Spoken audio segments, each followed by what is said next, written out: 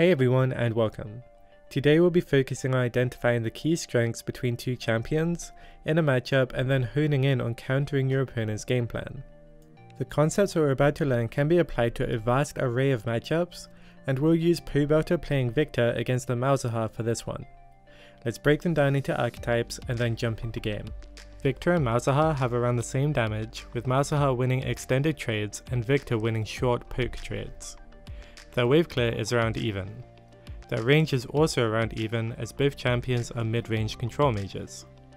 With this information in mind, Victor will want to follow these missions. Number 1, don't get shoved. Their wave clear is around even, but Victor will want to ensure that Malzahar doesn't get the push going if he's focusing on the wave clear. Number 2, look for short trades. Victor wins in short trades, so being proactive about this with good execution would score him a health lead. Number 3, don't get ganked. He's versus Lee Sin this game, so it's a very high threat early jungler. And lastly, force Malzahar to teleport early. With good execution of the above, Victor can expect to force the early teleport, which is essential versus all teleport users so they can't use it to impact other areas of the map. As the lane begins, Malzahar is missing. This usually indicates that the enemy jungler started Raptors. However, bot lane is also missing, so it doesn't really make sense why Malzahar is gone. He's either faking a leash or he's just AFK in lane. Anyway, here's a small tip. Victor has free reign over the wave, but Victor starts Q, so he's focusing on just one melee minion instead of spreading his autos between the 3 melees. This is because Victor's Q is not AoE, so he doesn't want all 3 minions to get low at the same time where they become super difficult to last hit. May seem like a really small deal, but I think that we've all done this. As Malzahar enters lane, Victor goes for a short trade. He loses this initial short trade, but that's to be expected when you're at even range versus Malzahar. Victor had to get his passive off, so this was an investment trade. He lost this one, but he will win the next. So it's at this moment that Victor can determine how Malzahar intends to play out the lane. Since Malz traded back with his E, Victor knows that he won't be able to shove him into the turret while the E is on cooldown. This gives Victor enough room to be actively looking for short trades since he isn't under immediate pressure from the minion wave. The takeaway here is to keep an eye on what your opponent is trying to achieve with their abilities and what you can do to best respond. In this case, Victor is more than willing to take Malz up on the short trades as he wins them. With the minion lead that Victor gained from the start, he can now use that room to do two things. Firstly, he can use the free time that he has to ensure that he secures his own last hits. He isn't under any pressure, so he shouldn't miss any. Secondly, he has less last hits to get than Malzahar, which means that he has time to look for trades where Malzahar goes for the last hits. These are two bread and butter concepts that you want to look for whenever you're in a similar situation, which happens a lot of the time. Victor goes for a quick Q trade onto Malzahar as he gets the last hit, and uses that room to score his own last hit. This is exactly the type of thing you want to look for when you win short trades versus your opponent. Just 8 seconds later, Pobelter does the exact same thing. It's really clear that repeating simple matchup based concepts can really pay off, even in Challenger. When Malzahar goes to last hit, Pobelter goes to trade. Malzahar retaliates with his E is great for Pobelter since Malz will lose the short trade regardless and will now also fall behind in the wave clear. Staying ahead on the push gives Victor a level advantage and more caster minions to help him win fights. He also doesn't have to last hit as often, which gives him more time to look for harassment, especially as he shoves Malzahar under the turret. Though as a pushing laner, Pobelter will need to be cautious about Lee Sin. We'll talk more about that in a moment.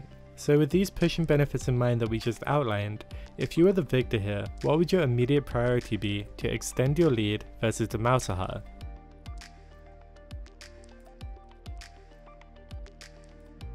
So the answer is to get level 2 and be in a position to abuse your level advantage. We threw this question in here to help train you into thinking about it at this stage in the lane because it's easy to forget about in the moment. You get level 2 off the first melee creep of the second wave. The second Pobelter kills this melee, you'll be a level and an ability up on Malzahar. It's one thing to have a level lead, but Pobelter will also ensure that he's in a position to trade immediately after he levels up. He moves forward while still level 1, which prevents his opponent from just retreating and outranging him as he gets the level advantage. Alright, so Pobelter immediately traded with his E as he leveled and then zoned Malzahar until the wave finally starts pushing towards him. Things have gotten out of hand real fast. Malz had been zoned from this wave, but it's now going to push towards him. Victor will then have two options to choose from for what he can do next. He could go and harass Malzahar as he goes for last hits, or go get vision. If you were the Victor here, what would you do?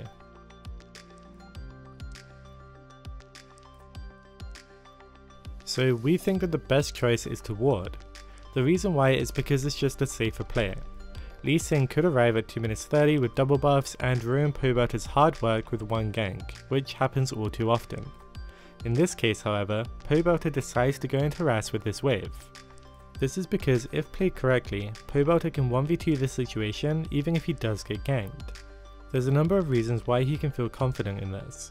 His health lead, ability to dodge Lee Sin Q, and also Victor is generally very powerful during early levels. So if you find yourself in a similar position to this, then use your best judgment. To put it simply, Apto would go ward and Faker would harass under the turret. Victor goes in and gets a disgustingly good trade onto Malzahar as he pushed up for CS. Mission 4 is basically done with at this point and it happens super fast. With Pobelter sticking to basic concepts such as looking for short trades and going for them when Malzahar was CSing, he won on damage over and over, nullifying any tools that Malzahar had to work with.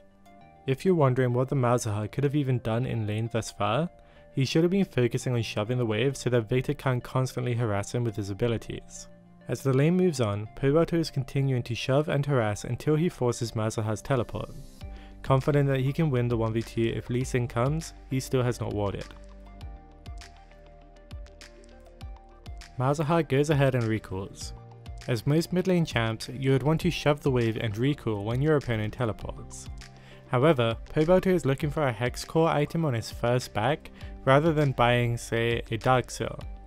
This is a champion and player preference, but if you have a must-have item in mind, like Hex Core or a Tear, then if you're healthy enough, it's best to stay in lane until you can buy them on your first back.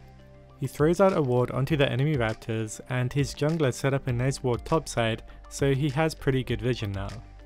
At this point, he'll want to start focusing on just getting gold, rather than pressuring his opponent. Mission 4 has already been accomplished, which was his primary mission before backing. Now he's just greeting and securing last hits before the recall. Let's speed it up through this passive laning phase.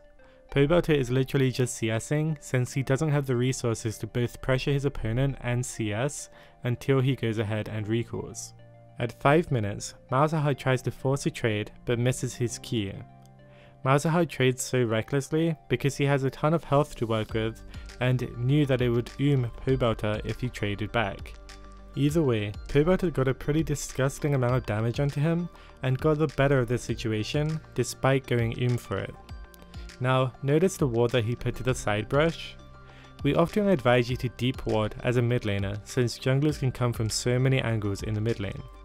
However, Pobelter was letting Malzahar push and has mostly just been CSing near or under his turret since he teleported.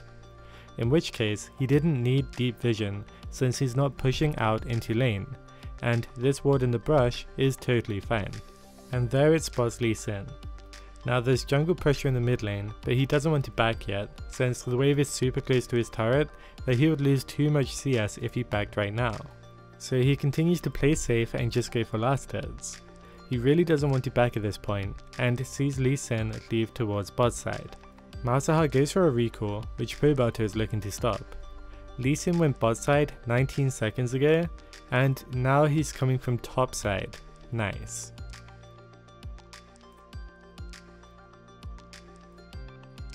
Yeah, so that was disgustingly close, but it worked out thanks to Ornn. This was actually a really dirty play from Lee Sin. He actually directly walked to the other side of the lane right after going out of Pobelter's vision. You can look forward to junglers doing this kind of stuff the higher you climb. Anyway, Pobelter finally got what he wanted before backing, to shove the wave to the enemy turret where it will then push back to him for the recall. This was a perfect back from Pobelter and he scored a kill now too. Let's get your takeaways for today. In this matchup, Pobelter identified that he had a considerable poke damage advantage. With this, he was proactive with short trades, kiting back and forth. This prompted Malzahar to use his main ability, E, to try and fight back, playing right into Victor's hands. To do the same in your game, identify your strengths and play to it. If you can get your opponent taking trades that you know you'll win, you will get a free lane like Pobelter did right here. When shoving and harassing to force teleport out of the Malzahar, Pobelter opted not to ward. This was a confident choice, backed by many factors. If you want to play safe, you could ward here and get similar results without the chance of throwing your lead. Once Malzahar recalled to teleport, Pobelter let the wave push towards him, saving his resources mostly for last hits, getting enough gold to buy a key item on the first back. In the end, Malzahar took a reckless trade to try and get something from his teleport, and look for a gank or even a dive onto Pobelter. However, it was poorly executed, and even after a beastly side swap from Lee, it all went into Pobelter's favour, and he was able to crush this lane. That brings us to the end of this video. Have any questions that you want answered? Join the discussion below. Thanks for watching.